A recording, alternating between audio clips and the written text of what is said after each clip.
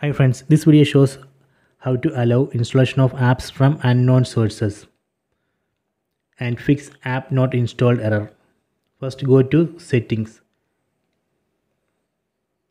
then select apps, then go down and select security and restrictions. Here we can see two options, unknown sources and verify apps. First let me select unknown sources. So here we can see two apps. If you are not seeing any apps here, then you have to install apps from Google Play Store.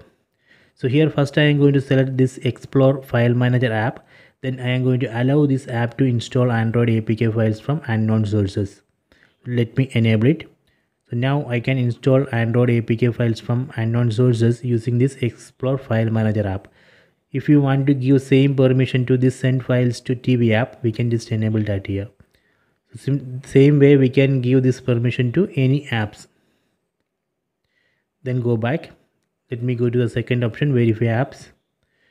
So if you are seeing warning while installing Android APK files from unknown sources, that warning we can disable using this option. Just disable this verify apps. That way we can disable the warning.